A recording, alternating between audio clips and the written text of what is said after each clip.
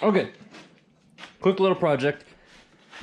Got this old, it's been around for a while. It's just a little hatchet, but it's tiny, you know. And I tried to make a few handles for it. Oh.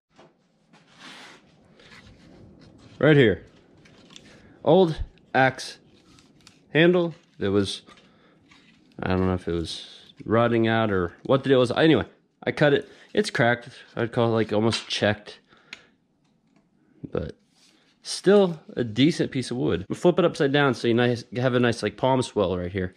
And then I'm gonna put it on this little baby hatchet, and I think it's gonna be pretty nice. Let's get going. Okay, so the first thing I want to do is cut this nasty part off and see how much material's, you know, not good, because it looks like I don't remember where I got this from. It's kind of rotting.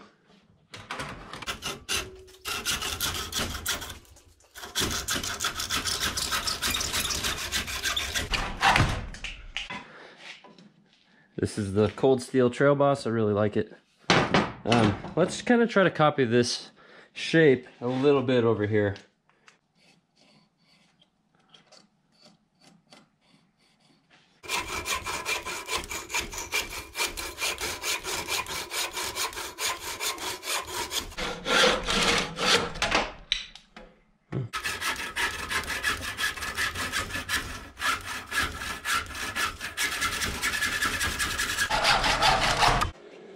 It's still a little big, but I'm gonna say let's file that down afterwards to feel. Well,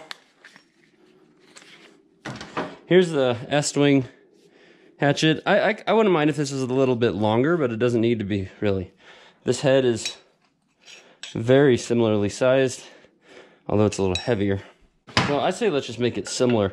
Obviously, we need that part, so you can see here we're 2 inches longer than the S-wing. That's fine. I think it probably needs to be sharpened, but I actually like how much material it's taking off, which is not much.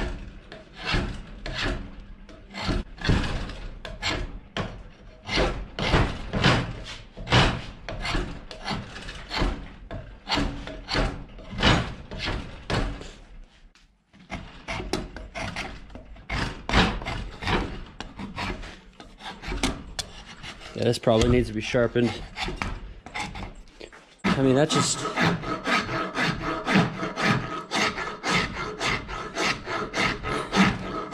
It works. It's not quite as soothing. But until I get that draw knife nice and sharp, you know, this is a better option. Might still be the better option. Always.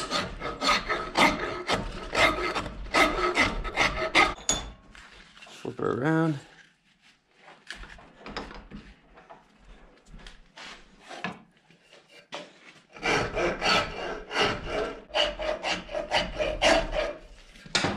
Probably a little more, but let's see.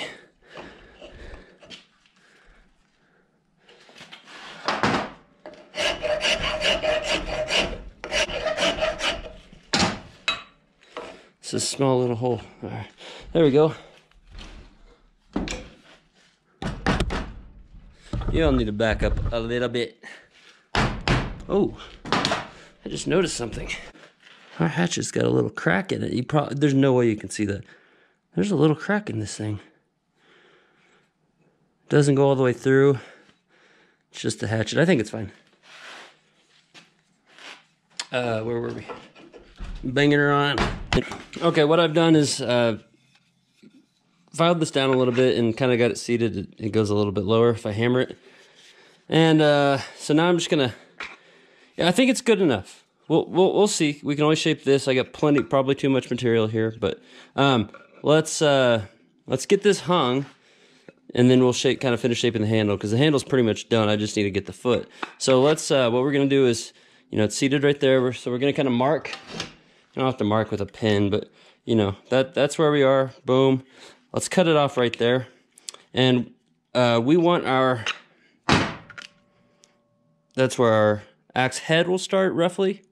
So we want our wedge to be, you know, 2/3 down. So let's say around there. So we're gonna cut this part, and then do a kerf down to about right there. That's our plan. Down to that line. Let's go ahead and hang her head. All right, see? Okay, give her a couple smacks. Make sure she's seated all the way. Nice and tight. Shouldn't be wiggling at all. And then we'll get our wedge in. This is just an old piece of wedge I cut off.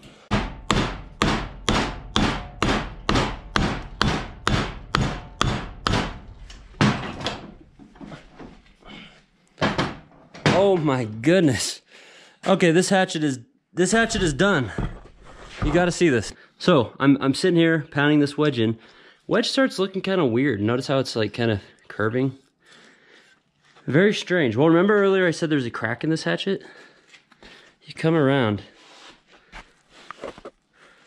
Look at that. Can you see?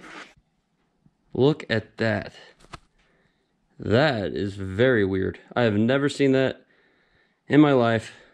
That just, well, obviously this was compromised, but man, that really shows you the power of the wedge. Just some wood. I mean, broke the steel. Wow, that's crazy. Look at that. That's unbelievable. Wow. Have any of you ever experienced this before? Interesting. I'm going to keep this just how it is, because that is not good. I don't know where this hatchet's from. I know it's old.